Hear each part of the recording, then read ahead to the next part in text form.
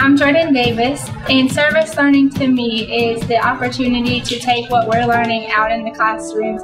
and really incorporate that in our own ideas and go out into the community and actually put it into practice to get to see what that looks like from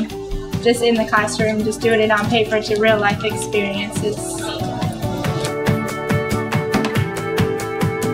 Service learning to me means that you take the things that you learned in the classroom and you're able to apply those out in the community, providing different types of services or education for those individuals who may not be privy to the things that you've learned in school.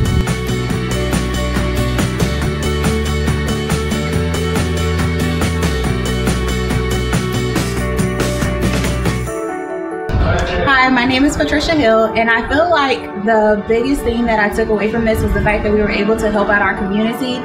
There are times when we're not able to interact with everyone, and a lot of people don't even know the nursing students and they don't get to see us. And there are times when we're only amongst each other, so getting out in the community, seeing different faces, and helping out the other students and educating them on blood pressure checks, I think that was a great thing for us.